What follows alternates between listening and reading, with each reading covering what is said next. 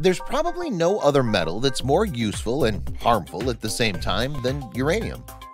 Uranium is a metal that is 40 times more naturally abundant than silver and 500 times more abundant than gold. So, where does uranium come from? Uranium is actually mined from countries around the world. As of 2015, the largest producers in order are Kazakhstan, Canada, Australia, Niger, Russia, Namibia, Uzbekistan, China, United States, and Ukraine. You probably already know that uranium is a great source of energy. Through a process called nuclear fission, uranium generates 13% of the world's electricity. Best of all, it's a clean source of energy since the nuclear fission process does not generate any greenhouse gas emissions.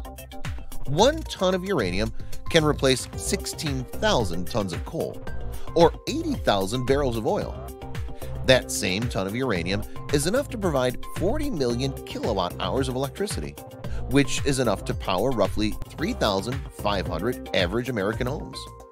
That seems great, but there are downsides to using uranium for power generation.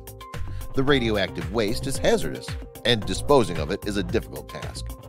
Currently, one of the most popular disposal method is storing the waste in reinforced concrete containers, which are then safely stored in a licensed storage facility.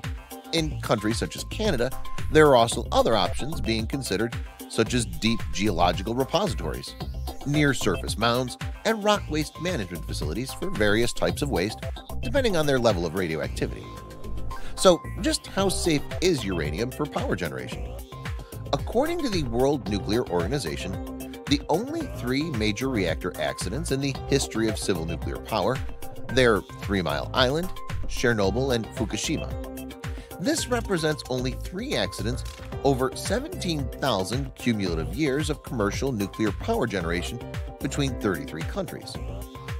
Uranium is just one of many products of mining that are helping to power our everyday lives.